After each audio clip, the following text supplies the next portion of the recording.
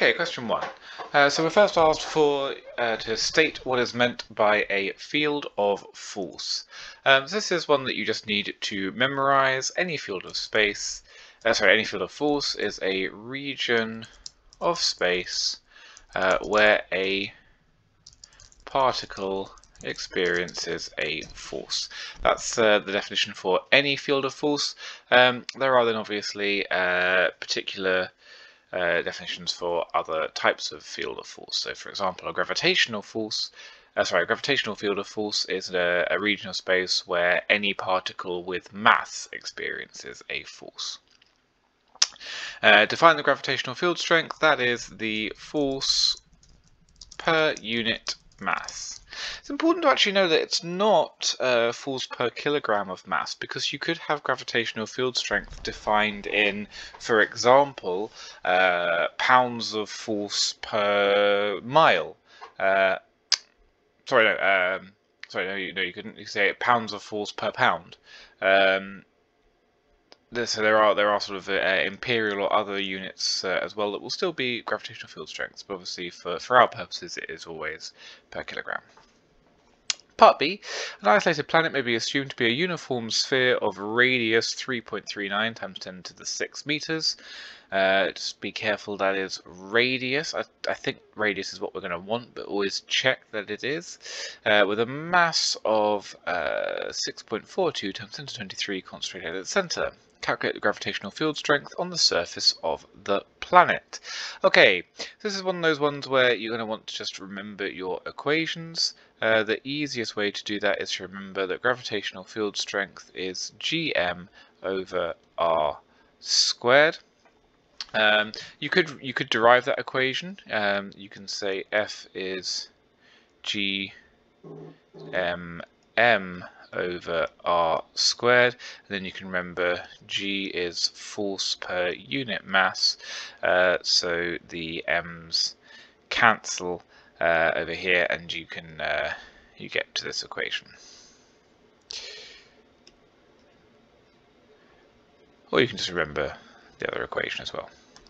Substituting in our numbers into that, G is in your formula sheet, and that is 6.67 times 10 to the negative 11, and I'm multiplying that by the mass of my planet, which is 6.42 times 10 to the 23, and if you made a mistake on this, chances are you forgot that this r has to be squared. Very easy to do, even when you're just putting it on your calculator, it's easy to forget that. And that comes out as 3.73. If you look, I've got 3 sig fig here, 3 sig fig here, 3 sig fig in my constant, so it should be to 3 significant figures here. Part C. Calculate the height above the surface of the planet in B where the gravitational field strength is 1% less than the value at the surface of the planet. So there's also something to note here. It says height above the surface, which is a little trap that they've laid for you. So starting off, the gravitational field strength that we are searching for will be 3.73, and we want 99% of that, so we can say times 0.99, because if we're saying it's 1% less, it means it's 99% of. And what I can do is I can just substitute into this equation again and just find a new r. So that's still Gm over r squared. Substitute in my numbers, rearrange it, and you will find that big R is equal to 3.41 times 10 to the power of 6 meters.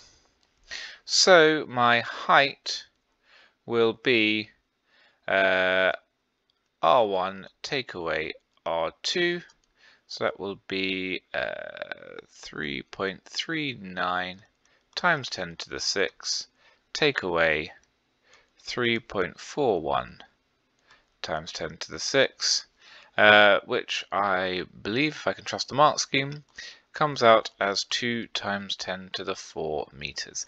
Really, you could give this to 3 significant figures as well, but the mark scheme doesn't require that. Question 2.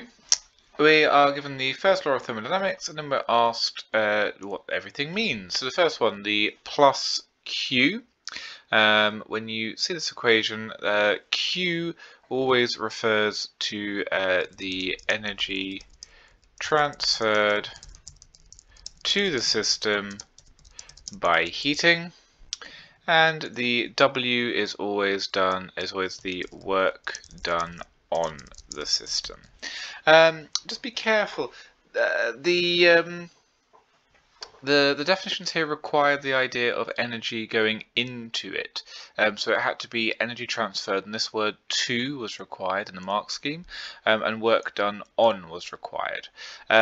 Obviously, slightly different words. I think would probably have been accepted as long as they made it clear that you're talking about energy that's going into the system. That doesn't mean that energy can't come out, but if energy does come out, then Q and W would need to be negative. And that's kind of hinted at in part 2, because what does a negative value of delta U mean? That corresponds to a decrease in internal energy of the system.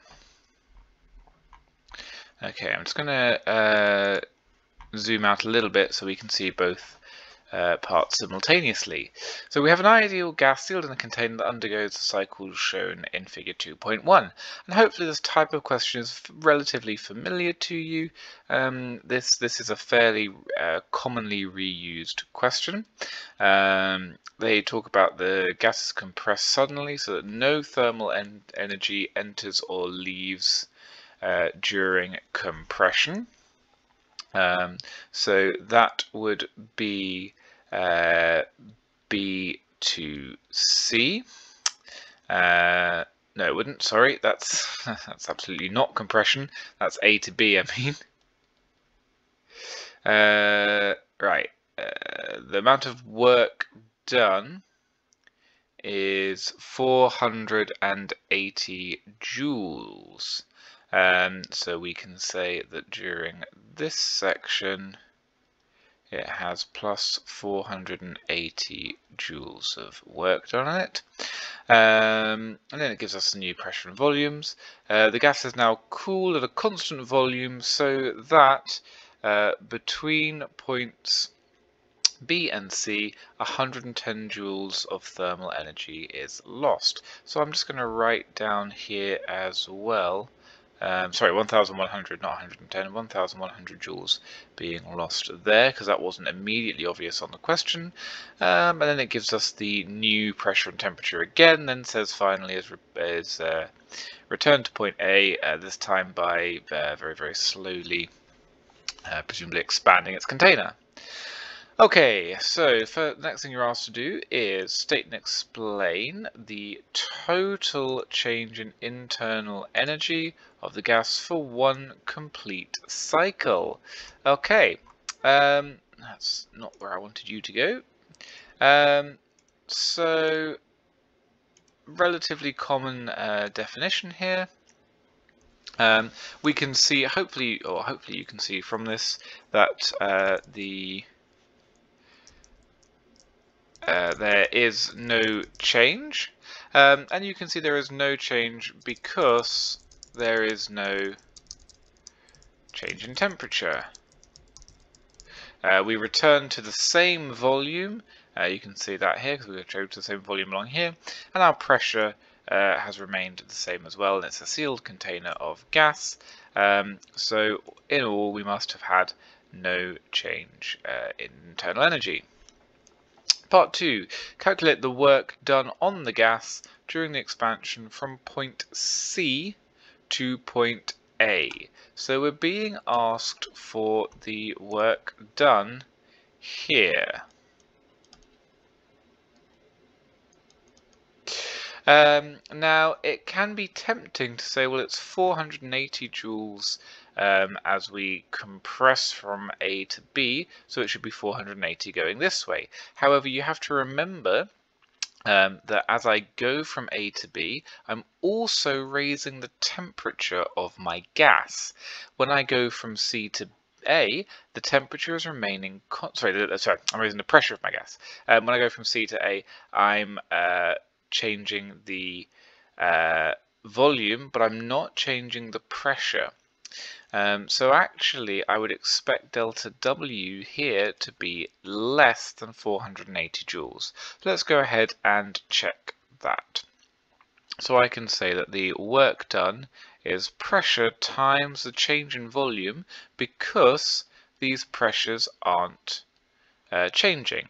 And you can either just remember that as an equation, or you can say, well, okay, I have a cross-sectional area on the wall of this, and it has a pressure acting against it.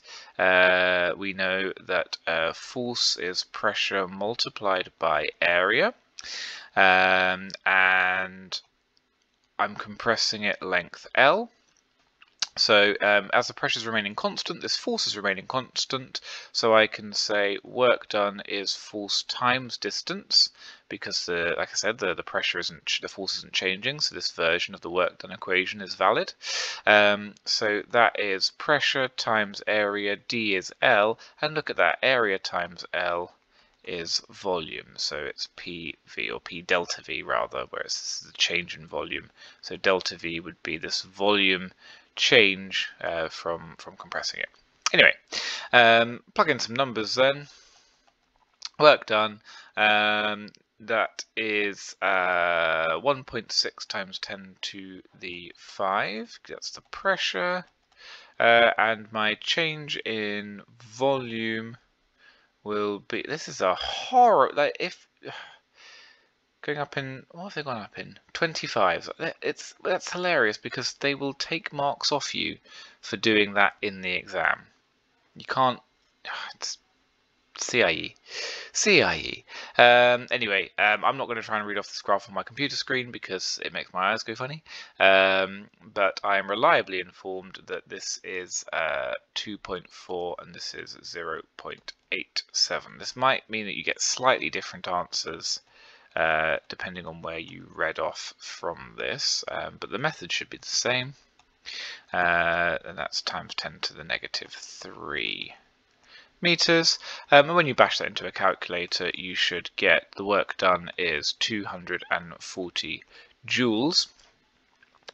Now I'm asking from C to A, so I'm increasing the volume. That means that I'm actually lowering the amount of work done on my gas. Okay, and now you're asked to complete figure 2.2 to show the changes. So from A to B, that's this one. I've already written that. I know that that is done with no thermal energy enters or leaves, so delta Q must be 0. Excuse me. And delta W must be 480, and obviously the delta U is the total, so that would be 480 as well.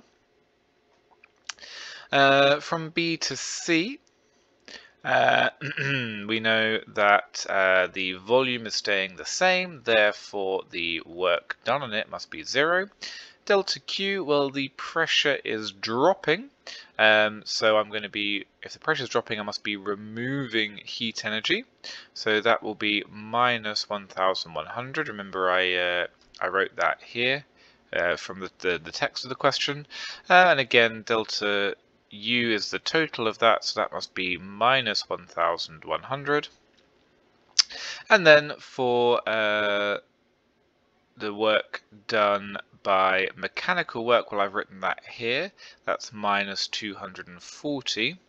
And then to find this, well, I've already set up here that no work is done on this overall, so therefore this one must be 480 it's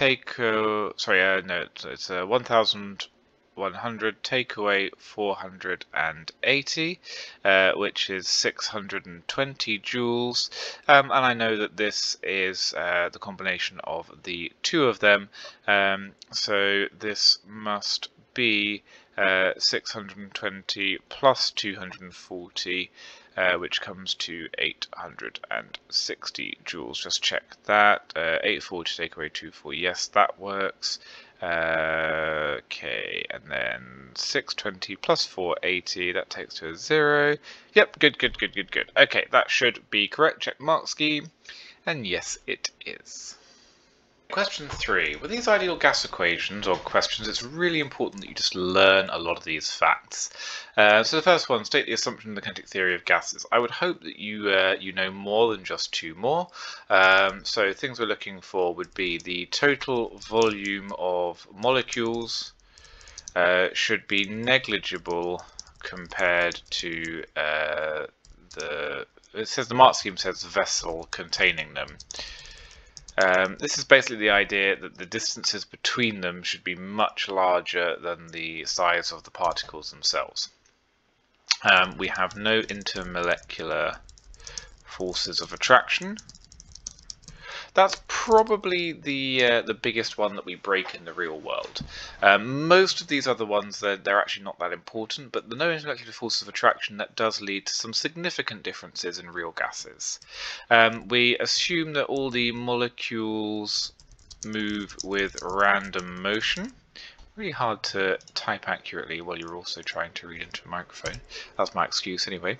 We're going to, again, kind of one with, to help us think about the same thing as, or same vein as the idea of distances between them is much larger than the size of the particles themselves. We'll also assume that the time of the collision is small compared to time spent moving, or the time between collisions, and we'll assume that there is a large number of molecules. That's important because we're using stats here and stats generalizations, so we need to have lots of them before the stats start to work. Part B. The number of molecules per unit volume in an ideal gas is m. Worth noting that number of molecules per unit volume is what they're referring to here, because that's going to be relevant for part C later. And then the rest of the constants here are pretty similar, or sorry, symbols are pretty similar to what we've used in the past. And then we get to the idea of, for a single particle, we have pressure is 1/3 nmv squared.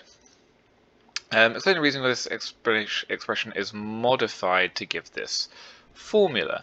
So this one says that it is assumed that all the molecules are moving with speed v. So what happens here? Well, this, if you remember, this is the RMS squared speed. So that is c squared all.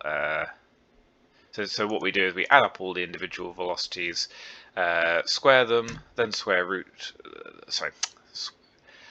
all the velocities, add them up, then square root it, and then we're actually squaring it again. Or I suppose we could just just not square root it. I suppose that would also work.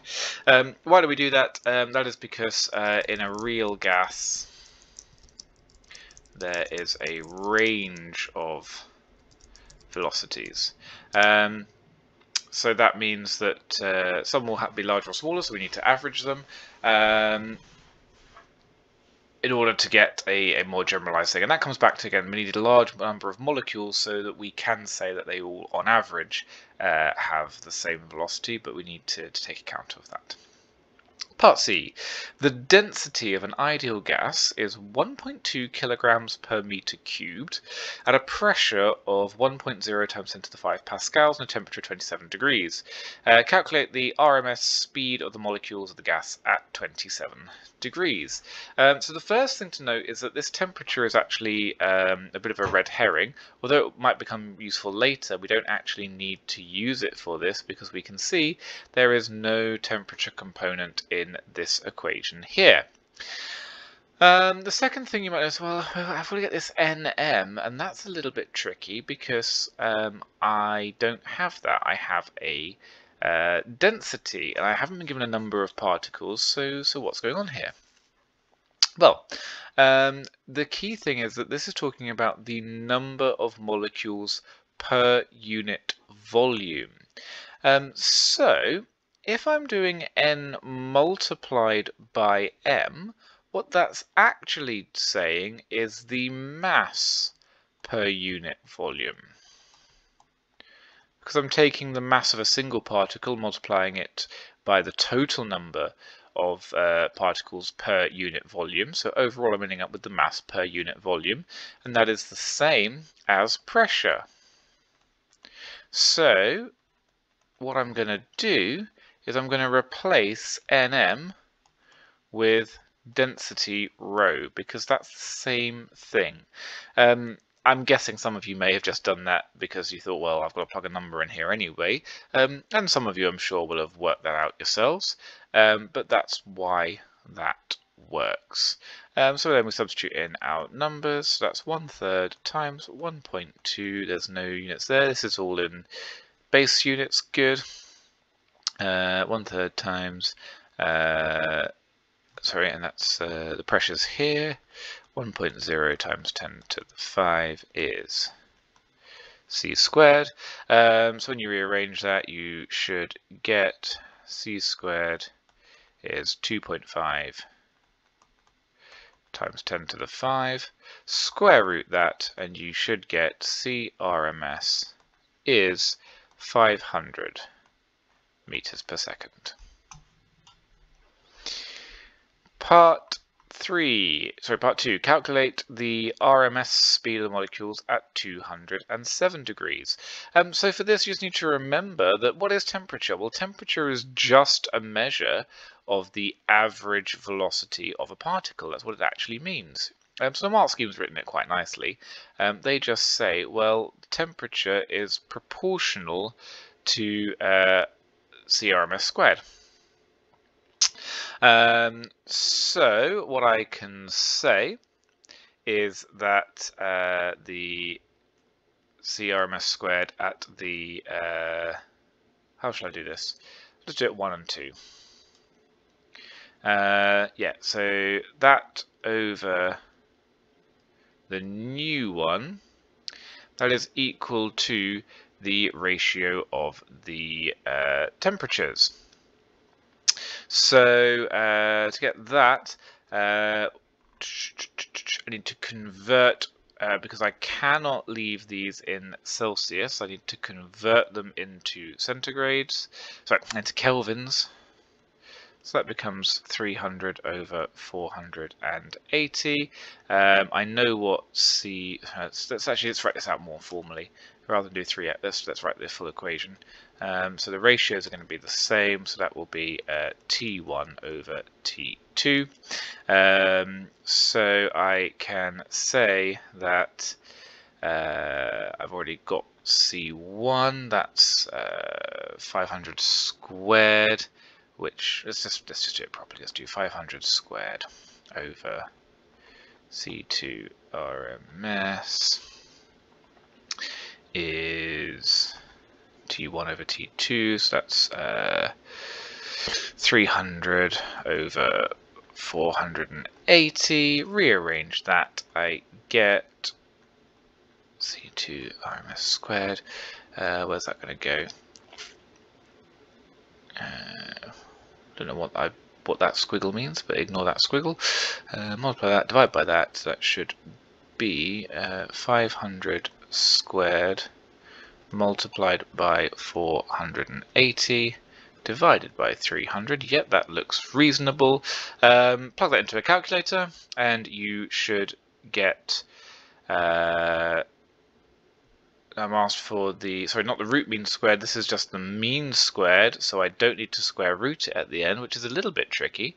And you can notice that as well because they've given this as a square term over here. So when you bash that into a calculator, you should get 4.0 times 10 to the 5. My commiserations if you did square root it, because that's what I was about to do until I glanced at the mark scheme, so that's embarrassing. Question 4. So again, being asked for a definition, so why it's really important to go and learn those. definition of a electric potential at a point, that is the work done per unit charge, moving a charge from infinity to that point. So remember, for that one, it can be positive or negative. Part B, 2-point charges A and B are separated by a distance of 120 centimeters in a vacuum as illustrated below. The charge on A is plus 2.0 times 10 to the 9 coulombs. A point P lies upon the two, on the line joining the two, and the variation in electric potential at point P is shown below. So you're asked to find the charge of B. And looking at this, we can see that as we go from A towards B, we are constantly reducing our work done per unit charge. In other words, if I have a positive charge to go from infinity all the way up to point A, I'm going to have to put in a lot of work. But as I go closer and closer and closer to point B, work's coming out. So the first thing I'm going to do right at the start is I'm going to put a minus sign here, because I can see if I'm constantly getting work out as I go from A to B, and remember we always say a positive test charge is used to define electric potential. If I'm getting work out, then it must be being attracted to point B, which means point B must be negative. So I'm going to put that in there straight away. Now, what else can I say from looking at this? Well, the feature of interest on this graph is here, where I have a point where the potential between the two is equal. When I get to that point, I can say, so let's say, let's call this point X, why not? So I can say at this point X, the potential due to charge A is equal to the potential due to charge B. In other words, to get to this point, I've had to do no overall work on my charge. It's balanced there. So I just need to remember that the potential is equal to Q over 4 pi epsilon naught R. Be really careful with that. It's very easy in these equations to get confused between when do you square R and when do you not square R. This is one of those without R being squared. So let's just substitute into this equation. So V due to A at this point, we've already been given A, that is 2 times 10 to the negative 9. So that will be 2 times 10 to the negative 9. Divided by 4 times pi times epsilon naught multiplied by R. So I'm going to call this R of A. So that is 4 centimeters. That's going to be 4.0 times 10 to the negative 2 to convert out of centimeters. So do take care of that. And that is going to be equal to Q, which I'm interested in. So I'm going to call this QB, that's what I'm trying to find, divided by 4 times pi times epsilon naught times, what's our B here? That's 8 centimeters. That would be 8.0 times 10 to the negative 2. Can I be a little bit sneaky? I think I can. I can cancel out my 4 pi epsilon naughts. I can also go ahead and cancel out that. So I should get QB is 2 times 10 to the negative 9 over 4.0 not times it. Excuse me, not times anything because I cancelled that. You don't need to do this cancellation part, by the way. I'm just being slightly lazy. Multiplied by 8. Okay, and check that. That should come out as, yeah, that looks about reasonable. 4.0 times 10 to the negative 9 coulombs. Part B. The change in electric potential when point P moves from the position where x equals 9 centimeters to x is 3 centimeters. So you're asked to use the figure to determine that. Okay, so this is quite easy. I'm just asking for the change in potentials. This is just reading off a graph. We can see that at 9 centimeters. I'm just going to go back to this one actually. I kind of covered up my negative sign, so let's make sure it's really clear this is a negative sign because that was necessary for a mark. Anyway, go back to this.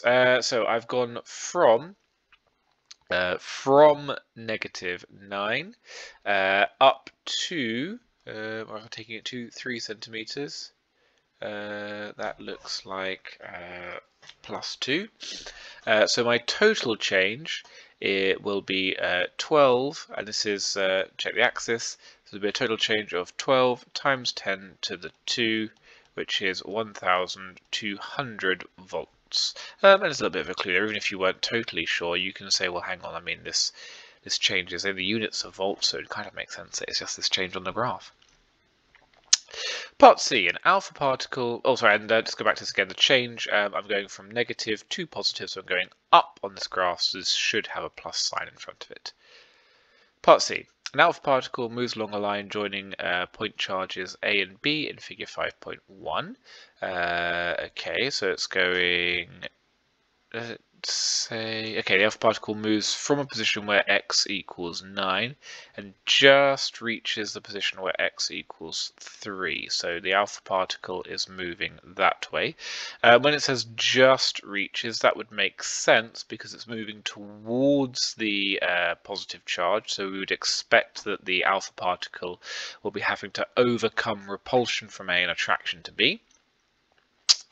Use your answer in part B2 to calculate the speed v of the alpha particle at the position where x is 9 centimeters. Okay, so if it's saying it just reaches that position, what we can assume is that it's used up all of its kinetic energy. So it's kind of going from a high velocity here, slowing down, and then stopping at this point here. So we'll call this, let's call this Y and Z. Okay, so you're asked to calculate the speed of the alpha particle. So what I'm going to do is say, well, what's the energy transfer going here? The change in kinetic energy, that will be equal to the change in electric potential energy. I'd say probably not the right unit, but I can't remember right now. And what is that change in electrical potential electrical energy? That's going to be Q times V. If you remember, electric potential is work done per unit charge. Well, now I don't have a per unit charge. I have an actual charge given to me. So I'm going to say that the change in kinetic energy is a half mv squared. And that is equal to my electrical energy, which is the charge of my particle. I could use a big Q, I suppose, but actually generally when we're dealing with multiple charges we use a little q times my change in voltage. So start substituting some numbers in. To find the mass, well, you need to remember that an alpha particle has an atomic mass of 4, so it would be 4 times the mass of a single proton. For questions like this, we can assume that the mass of a proton and a neutron are exactly about the same, and we can assume that the electron mass is negligible, so that's fine to do, and that's v squared. That is equal to my charge. Now remember, this is an alpha particle, so the charge on that is twice the charge on an electron. So it's 2 times 1.60 times 10 to the negative 19, which is the charge on an electron, multiplied by my change in voltage, which is 1,200. Go and rearrange that and plug it into your calculator, and you should get a velocity once you square root it. Don't forget to square root it, because obviously this is v squared. That is 3.4 times 10 to the power of 5 meters per second. Question 5. So we've got a spring hung vertically from a fixed point and a mass m is hung from the other end of the spring as shown. The mass is placed downward and released, and it's going to bounce up and down with simple harmonic motion. The variation in time with length L of the spring, so length is the total length of the spring, is shown below. So one thing to note from this graph then, it's not immediately, I would say, intuitively obvious that at here, this is maximum extension and this is minimum extension. So in other words, when it's here, it looks like that. When it's here, it looks like that it's stretched more. Just worth keeping in mind when you see something like that. Then you're asked to state one time at which it is moving with maximum speed. So if you remember, this speed is just distance over time, so you can any of these points where it's got the maximum gradient will be fine. So I'm just going to read off the most obvious one, which is 0.1 seconds. And you could have had 0.1, 0.3, 0.5 and so on. State one time which a spring has maximum elastic potential energy. If it's got maximum elastic potential energy, that's when it needs to be most stretched. And I've just realised that I've drawn these diagrams exactly what I was saying to avoid doing. I've drawn these diagrams the wrong way round. So it just goes to show it probably is worth being aware of that. So this is when it's at its most stretched. This is when it's at its least stretched. So I'm looking for one of these points. So I'm just going to say it's at time 0 seconds, but you could have also had 0.4 or 0.8 seconds. Okay, use the data from figure 3.2 to determine for the motion of the mass the angular frequency omega. So if you remember, angular frequency is just the number of radians covered per second, so it's 2 pi over t. So what we need to do is find the time period. I can pick any pair of results from the graph. I'm just going to pick those ones. That's from 0.3 to 0.7, which gives us a time period of 0.4 seconds. So I can say omega is 2 pi over 0.4, which comes out as 15.7 radians per second. Now this is only really to one significant figure, so I'm only going to give this to 2 sig fig, which is 16. For part 2, this is one of the very few occasions where they actually give you an equation that you can use. We've got the velocity in our equation sheet, the velocity of a particle in SHM, and we know that for any moment it's plus or minus the angular velocity, which I've already calculated, multiplied by the square root of the maximum amplitude, take away the amplitude at a particular point in time. So at the maximum velocity of it, that will occur when x is 0, because it's at its equilibrium point. So I just need to find the maximum amplitude.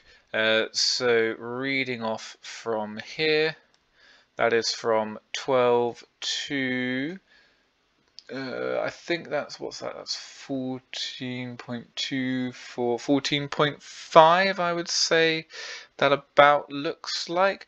So from 12 to 14.5, that gives me a amplitude, let's call that x naught actually, amplitude of 2.5 centimeters. Be careful with that because they do try to trip you up. So maximum speed will be, now in the mark scheme, they've used this 15.7 value again, which I'm not totally on board with. I think you should be able to use both, but let's do it their way. So maximum velocity is omega times, this will be maximum displacement squared, take away 0, so that would just be maximum displacement squared, or square rooted, so that would just be x0. So Vmax will be, let's say do it in the way they do it in the mark scheme, 15.0 times, and what did I say? I think I said it was 2.5, yeah, 2.5 times 10 to the negative 2 centimeters. Which is our maximum amplitude. There was a few little tricks there where it's kind of quite easy just to read off the graph rather than remember that you want to subtract the equilibrium length of the spring. There were kind of a few sneaky little things trying to trip you up in there. But once you do that, you should come out with 6.2 meters per second. Part C. The mass M is now suspended from 2 springs, each identical to that shown in figure 3.1 as shown. And then you're asked to suggest and explain the change, if any, in the period of oscillation of the mass. A numerical answer is not required. Well, that's nice of them. They could have asked you to do that. Just a reminder, I know you guys obviously didn't sit the AS exam, but this is just about springs in parallel. So, what are we expecting? So 2 springs in parallel, that's going to have a greater spring constant. If it has a greater spring constant, we have a greater restoring force. So there's more force, every time I displace it, there's more force acting on it. That's going to give a greater acceleration of my spring. So that's going to give a greater maximum speed, and all of those things are going to combine to give a shorter time period. You needed that shorter time period there to get 1 mark, and then you needed any reason on there to get the 2nd mark, although I would hope that all of you can give all those reasons. Question 6. You're asked to suggest an explanation for each of the following observations. And I'll be honest, the first one kind of threw me a little bit. It says 2 wires are laid side by side and carry equal currents I in opposite directions, as shown in figure 6.1, so you can see they're very close together. And then it says the total magnetic flux density due to the current in the wires is negligible. Well, I don't know, I guess it just threw me a little bit because the way it's worded, it sounds a bit like that's just kind of more information for the next part. But actually they're asking you to explain this sentence that the total magnetic flux density in the wires is negligible. I actually tend to go the opposite direction to the way that it does in the mark scheme because I think it kind of makes sense. So what I would say is that each wire has its own magnetic field. And we can say that the magnetic fields superpose on each other. And I guess then we can say the magnitude of the fields is equal because they have the same current, and you don't actually need the equation for the current in a wire. You can look it up online if you want to, but we know that it's directly proportional to current. Everything else is the same, so the magnitudes are going to be equal, but the direction of the 2 fields is opposite. And as a result of that, you're adding equal but opposite fields, so the resultant field is 0 because you're adding them together. Just be aware from the mark scheme, adding together the fields to get 0, that was worth a mark, but only if you also said that the magnetic fields are in equal magnitude in opposite directions. So even if you had the fact that they add together to get 0, you wouldn't get that mark unless you'd also said the previous one. So that's denoted in the mark scheme by the first 2 being M marks and the second one being an A mark. Part B, an air-cored solenoid, that just means it's empty, so it's just an empty coil of wire, is connected in series with a battery. An iron core is inserted into the solenoid, as an iron core is inserted into the solenoid, an EMF opposes the EMF of the battery is induced. There's a couple of things to say. Now, the first thing I'm going to say doesn't actually get you a mark, but I think it's important to note. So the first thing is the current in the coil induces a magnetic field in the core, or in the coil, sorry.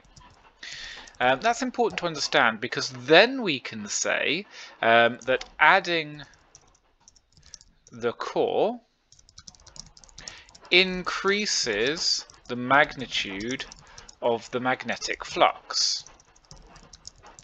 And then again, there's other examples. They might talk about this a little bit. It's about a quantity called the permittivity of free space, and it talks about basically how easy it is to push a magnetic field through it. Iron is easier to put a magnetic field inside than air, so when you add the core, you end up creating a stronger magnetic field. So this was the first thing to say, was adding the core increases the strength or the magnitude of the magnetic field. And what we can then say is that this causes an increase in magnetic flux linkage, and I think it's probably worth saying as well that it allows more magnetic flux to cut the coils of the solenoid. And from there, it's a pretty simple just of using our basic laws. We can say that by Faraday's law, a change in magnetic flux linkage, which is what we have, causes an induce, or induce, let's just say need to causes and induce, we can just say induces an EMF. And then we can say that by Lenz's law, this opposes the battery, which is what we see in the question itself. Question 7. A student using a power supply that produces a sinusoidal output. The meters on the supply show that the output voltage V has an RMS root mean square value of 14 with a frequency of 750 Hertz. The variation with time t of the output voltage may be represented by this equation, which is the standard one that you will also see in the formula sheet. So the first thing you're asked to do is to calculate the value of V0. So this, remember, is the peak value. So you should remember that V0 is equal to VRMS divided by the square root of 2. Sorry, not divided by, multiplied by, which actually brings me on to a nice little reminder. I mean, I personally struggle with that. So what I tend to do is I remember that the V peak value is going to be higher.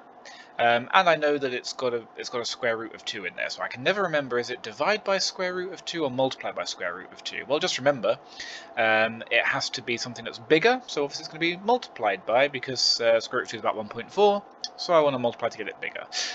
So when you do that, that will be 14 multiplied by the square root of 2, which comes out as 19.8 volts. Omega, so this is an angular frequency. No, that's not how you spell angular.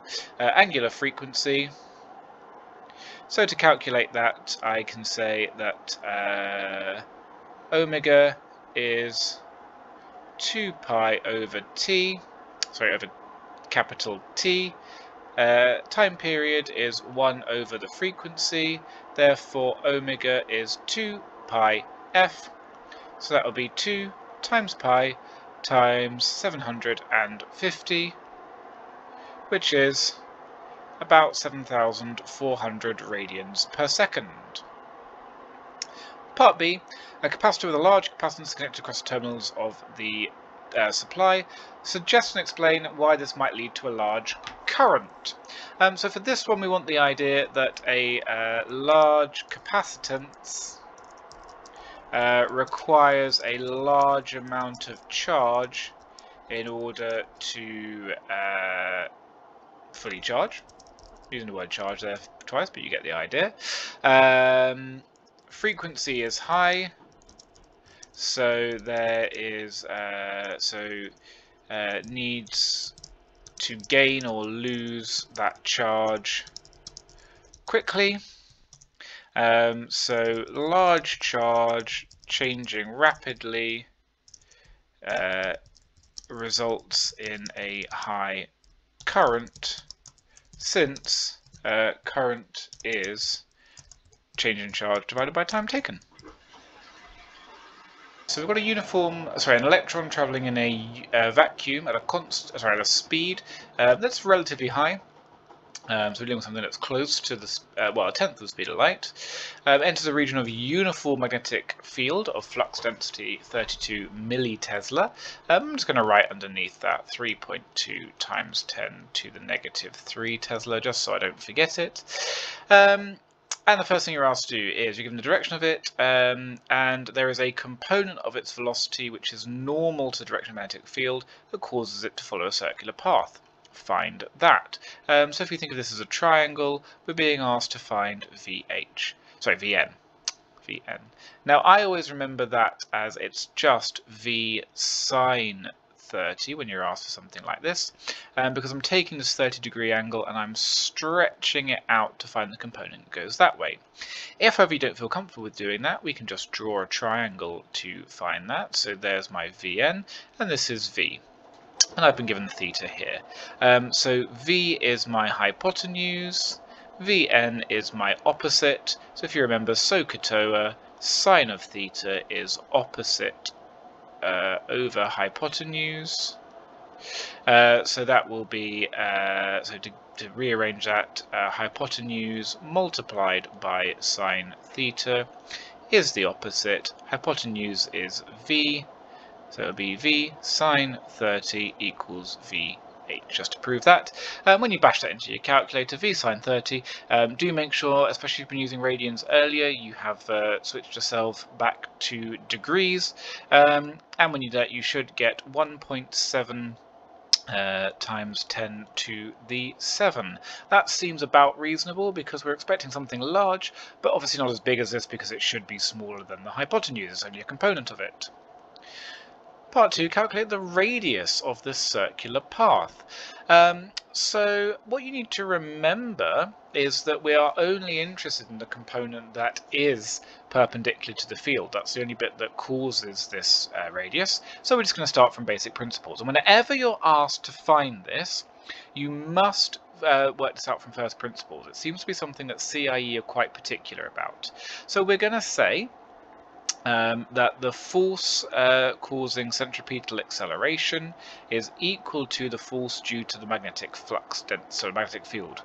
So, force due to centripetal force is mv squared over r, and that is equal to the magnetic field strength, which is BQV, or in this case BeV, because this is an electron. And I'm going to say that we want the horizontal.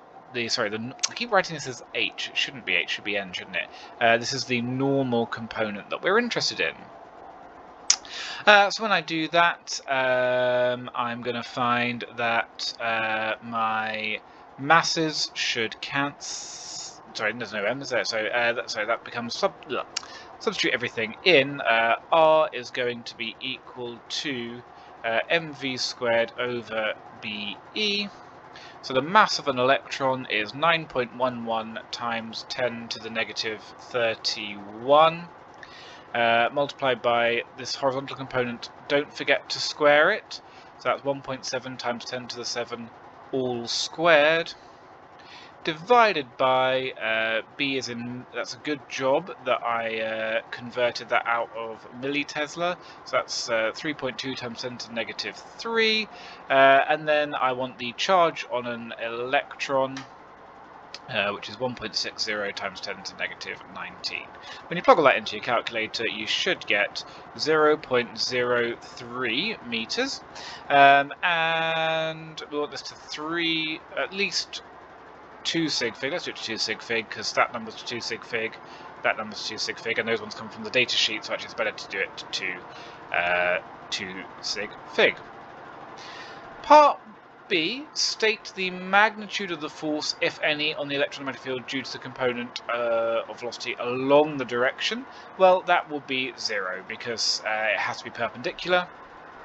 And then part C, use the information from A and B to describe the resultant path of the electron in the magnetic field. So to do this, let's think about Fleming's left-hand rule. You've got your first finger, so the magnetic field is going that way. Your current finger is going to be pointing downwards, so what you should find is that you get your thumb pointing up out of it. So what's going to happen is as my electron travels in, it's going to sort of spiral, but it's going to be going upwards. Well, it's going to, sorry, no, it's not going to do that. It's going to spiral in a coil, so it's not going to be going upwards. Sorry, no, it's going to spiral in coils in the upwards direction, like that. So it's going to sort of spiral along that line. So we can describe, not spiral, because spiral indicates a changing radius. So I'm going to call this a helix or a coil, because it does have a constant radius as it goes. Question 9. You are asked to define the capacitance of a parallel plate capacitor. Another one that you really just need to remember. So capacitance, you might want to start with the equation. So we can remember C is Q over V. To put that into words, capacitance is the charge, helps if I can spell it, charge per unit potential difference, and remember that that is on one plate. Oops. On one plate of the capacitor. It is important that you include that, because if you remember, each plate of a capacitor is oppositely charged, so the overall charge on a capacitor is always 0. So when we talk about capacitance, we're talking about a single plate. States and functions of capacitors is one that you just need to remember. So it's for smoothing alternating current or smoothing ripples. You can use it for timing circuits, because you can use the time it takes a discharge. You can use them for tuning circuits that use radios and things like that, although you haven't really done that much yet. You can use them again as oscillators, kind of in the same vein. You can use them to block or filter direct current. You can actually use them for filtering other signals as well. You can do some quite clever things with them under those circumstances. Oops.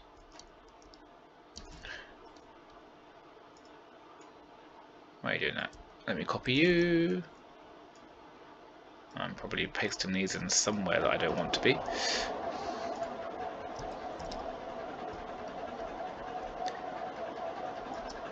Well, that's all gone horribly wrong. Okay, I'll just make this larger. What else could you do with them? You can also use them for surge protection. That's something, again, we'll talk a little bit about when you think about maybe some of the applications of electronics.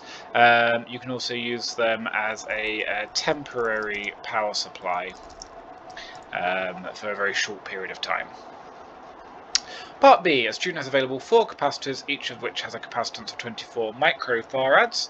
The capacitors are connected as shown below. Calculate the combined capacitance. So what I would do here, this is a pretty classic thing that they do, is they kind of set them out in a way that's a little bit confusing. Not terribly confusing, but it can trip you up.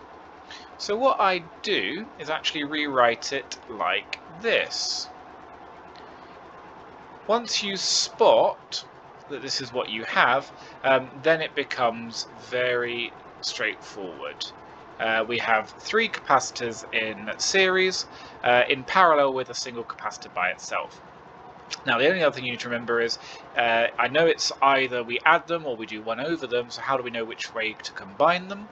I always remember it as, look at this, well, these ones are in parallel, so the charge is going to be spread across these 2 plates. It can go on both of these, so when they're in parallel, you're going to increase the capacitance, because there's going to be more total charge that you can store on those plates. So, for these ones, you're going to do 1 over it. So I can say 1 over the total capacitance is 1 over 24 plus 1 over 24 plus 1 over 24.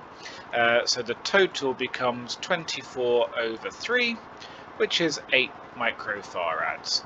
I've then got them in parallel with this one, so the final capacitance is 8 microfarads plus the one from that one.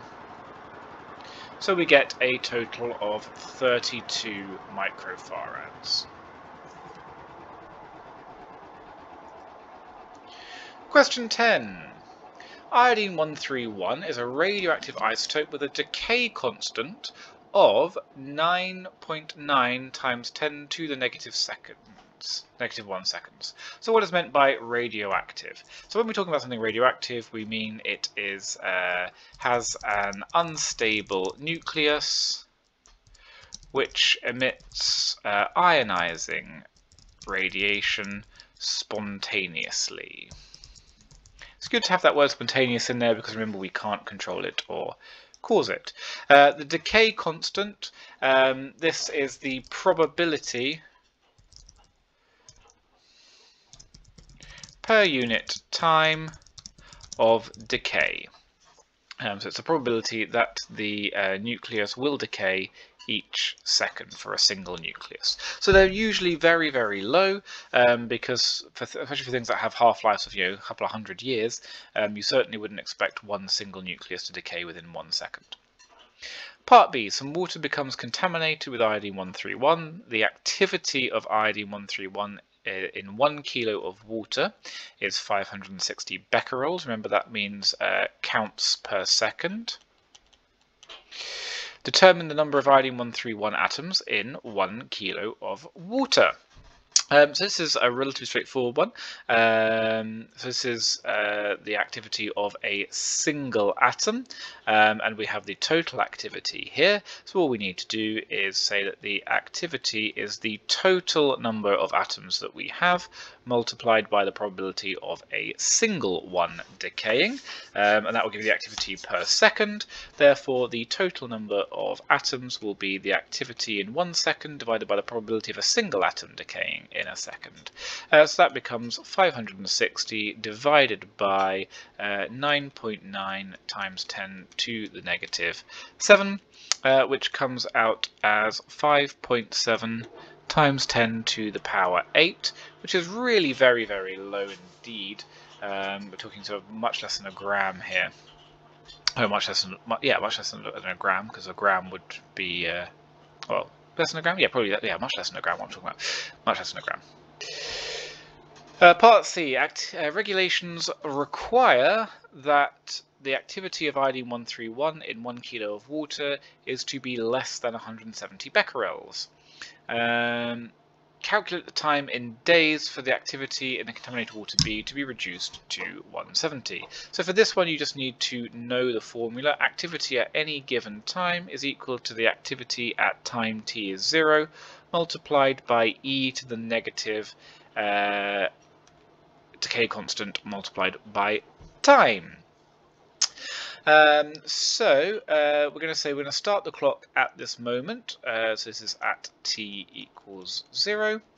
So we're trying to find the t at which the activity reaches 170. So I'm looking for 170 is equal to our initial activity, which is 560, multiplied by e to the power of -9.9 times 10 to the -7 multiplied by t. So I'm just going to do it this long way because I know that some of you don't do this very often, if you're, especially if you don't take A-level maths. So E by itself is 170 over 560. And then I'm going to take natural log of both sides, so I can say minus 9.9 times 10 to the -7t is equal to natural log of 170 over 560. T by itself is natural log of 170 over 560 divided by 9.9 times 10 to the -7. So t comes out as 1.2 times 10 to the 6 seconds. So then I need to get it into days. So to convert it into days, I need to say, right, this is how many seconds it is. So I want 24 hours multiplied by 60 to get it in seconds. And when you do that, you get about 14 days.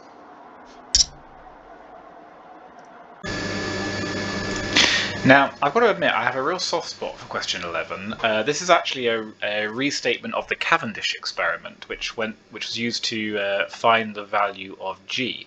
And I'll be honest, this is something where I often find it. I don't normally bother teaching the Cavendish experiment because I think it's quite difficult to understand. But this question is fantastic, and I'm going to be using it in my future teaching because I think it's a really nice way of describing how it actually worked. It's a great question, and shows some really good thinking about physics. So let's start with the basic equation. They asked for the equation for the force between the force due to gravity. So we're going to start with the equation F is big G m1 m2 over r squared, and then we need to define. Okay, well actually it says F, it's given M and, oh sorry, so not M1 and M2, big M and little m, and it's already said that they are separated by distance x, so I've done that completely wrong, which is again an example of why one should read the question before trying to answer it. So let's try that again. The way that they've defined it, we would say F is big G multiplied by big M multiplied by little m over x, which is the distance between them. And they're also asking for any constants that you, or any other symbols that you've used. So G is the universal gravitational constant. Surprisingly hard to spell and type and speak simultaneously. Right, let's just zoom out a little bit so we can see both pages together. Right, we're now asked, a small sphere is attached to one end of a rod as shown, and you're asked, so we're saying, so we can see it here, so we've got a rod hanging down, and then if you're looking, so this is looking at it from above, it does say there, view from above. So what they've done is they've kind of brought in the large sphere at the side here, and what we're seeing is it's twisting around that way, when it's twisting around to face it. So it says there is a force of attraction between spheres S and L. Let's make this a little bit more obvious. This is large sphere, this is small sphere, causing sphere S to move through a distance of 1.2 millimeters. The line drawing the rods, the line drawing the centers of S and L is normal to the rod. First thing you're asked to is show that the angle theta through which the rod rotates is 1.5 times 10 to the minus 2 radians. Now it's interesting that they've used radians. Can you see this line here is curved? So what we're going to use is we're going to use the idea of radians. So we can say that theta is just very simply the radius, the arc length over radius. So that's 1.2 times 10 to the negative 3, because I've got to convert it out of millimeters, over 8.0 times 10 to the negative 2, because that is in centimeters. And when you bash that into your calculator, you should get 1.5 times 10 to the negative 2 meters. So, meters. 1.5 times 10 to the negative 2 radians. Part 2. The rotation of the rod causes the thread to twist. The torque T in Newton meters required to twist the threads through an angle beta, which is in radians, is given by this expression here. Calculate the torque in the thread when the sphere is in the position as shown in figure 1.2. So we're assuming they're in its new position. So in this case, therefore, beta is that angle that we had, which is 1.5 times 10 to the negative 2. And it does say here beta is in radians, so we don't need to do any conversions into degrees here. So the tension will just be 9.3 times 10 to the negative 10 multiplied by 1.5 times 10 to the negative 2.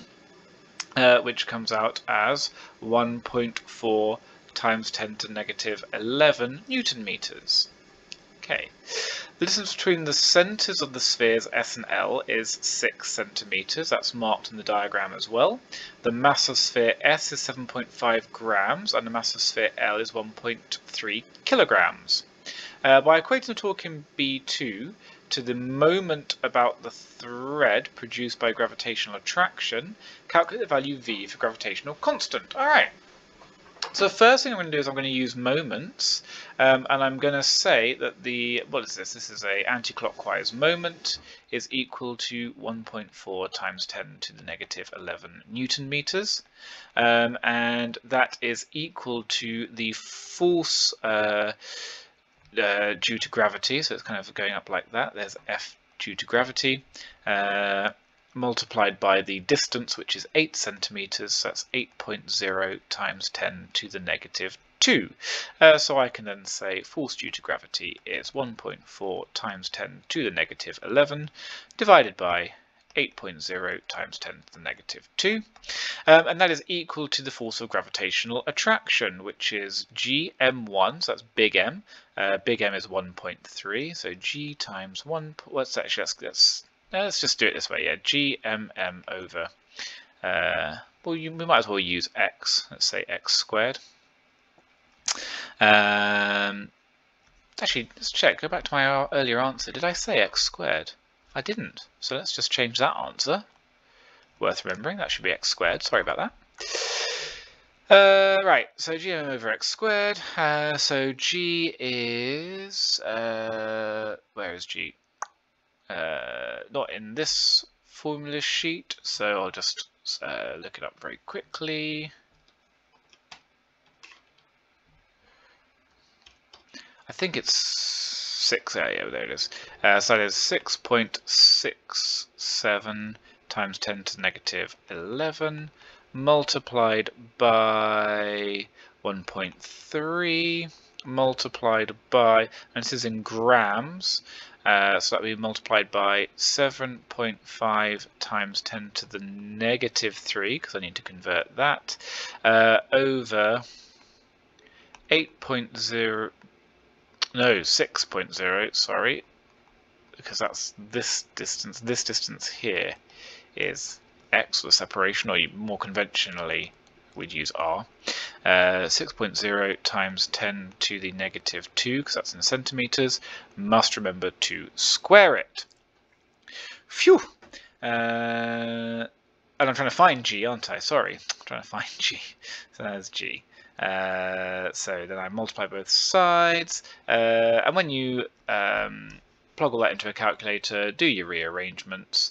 You know you're looking for something in the order of 6.67, but this one comes out as 6.4 times 10 to the negative 11, which is close enough to this that we can be pretty sure we've probably not made any mistakes. If you get something huge, then the chances are you've made a mistake. If you get something much smaller, the chances are you made a mistake. But we're in the same order of magnitude, so we should be fine. The last thing it's asking for is suggest why the total force between spheres may not be equal to the force calculated. So it's not asking here for experimental inaccuracies, because it is saying, basically, why is the force not what theoretically it should be? It's not saying why do you measure a different force, it's saying why isn't the force it? So basically it's asking for what are the assumptions of Newton's laws of gravitation. So there's lots of things you could say. You could say the law only applies to point masses. We can generalize to treat most things as point masses, but actually it does require that. It also requires the radii to be much smaller than the distances between them, but in this case radii are not much smaller than distance between the spheres. Spheres might not be uniform. It also requires that, and there's a couple of other things that you will see in the mark scheme, but those are the main key ones that were important and kind of more general. There were a few things that could have been unique to this particular case, like having some electrostatic charge on the rod and the mass that could also have created forces, but these are the ones that are really important. Question 12.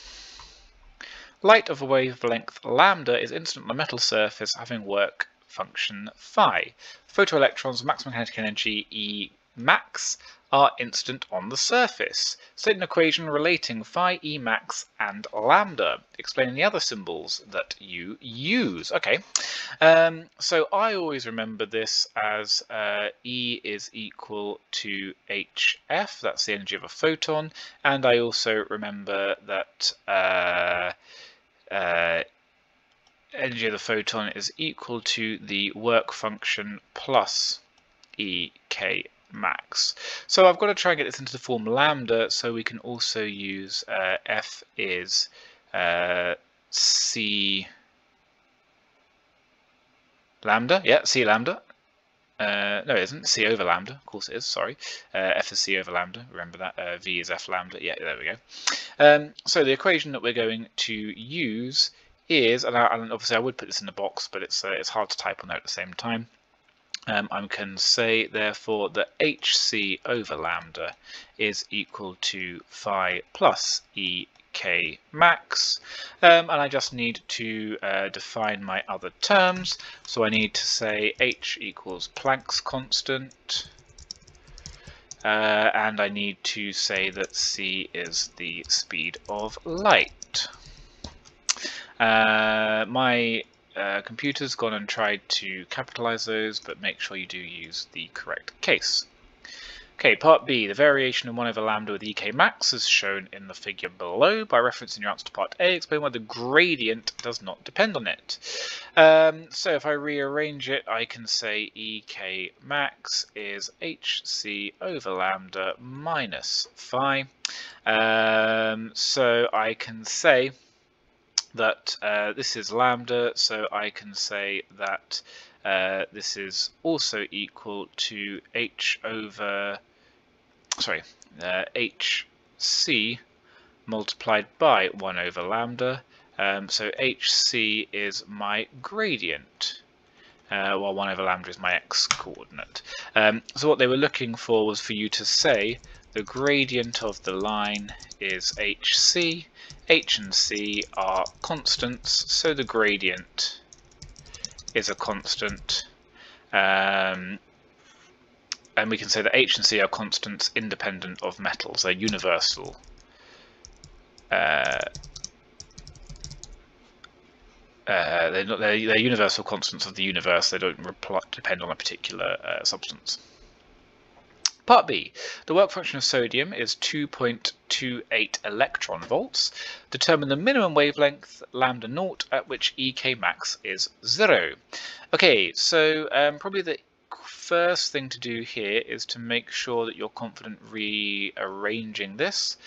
So when we see 2.28 electron volts, we can say that is equal to 2.28 multiplied by the charge on an electron, which is 1.6 times 10 to the negative 19 joules.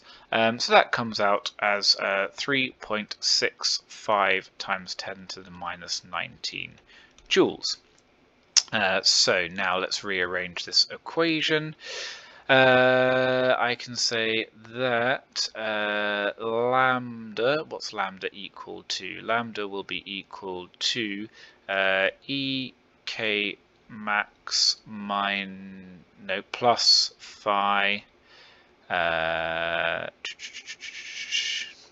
I can't do it in my head. I'm trying to do it, but I'm speaking and working it out at the same time is not working for me. So HC over lambda minus phi. So E, I'm just going to abbreviate this to E for now. E plus phi is HC over lambda. Lambda is multiplied by that, divided by EK. HC over E max plus phi. E max is 0, so this becomes lambda is H times C, which is, sorry, I'm looking for lambda naught, aren't I? H is 6.63 times 10 to the negative 34. C is 2. Oh, sorry, yeah, we're going to use 3.0, aren't we? 3.0 times 10 to the power 8 over this energy, which is 3.65 times 10 to the negative 19. Y13. Plug that into your calculator. Be careful about the order of division here. You don't want to get a bracket in the wrong place.